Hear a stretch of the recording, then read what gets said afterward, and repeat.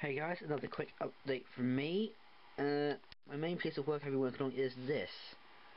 I got this off a friend, Richard, before I went around to film a battle report, and it was just so beaten up, it wasn't really worth repairing, so I wrecked it even more instead. Quite literally. Let's take a bit of a look, see. So you can see I've ripped out the control panel that was up here. The front was missing anyway, so I replaced that with some cardboard. And built up this sort of mound around it, and the aim is to look like it's sort of driven into like an ash pit, or just like a huge bank of ash. So I'm going to flock this entire front, and then do it the same way I did the ash on the granite type bases. Got track hanging off there. You won't normally look inside here, so you won't see the link of light there. Ash flowing out here. Right up here into the cupola. Is it called cupola? I don't know. But yeah.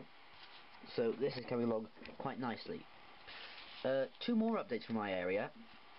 I'm now writing some fluff for fan decks for the Adeptus Mechanicus, and I'm actually a writer for the miniature wargame.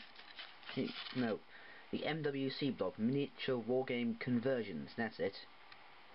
So if you want to check those out and view some of my posts, well, I've done 2 so far, but if you want to view them, then I'll put a link to them in the bottom.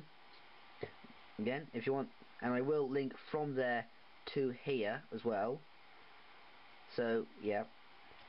So just a very quick update for my area.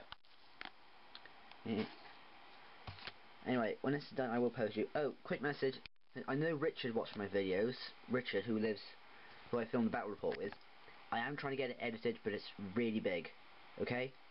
So, it won't be done for ages, quite frankly. So, yep, update from my area. Ta-ra.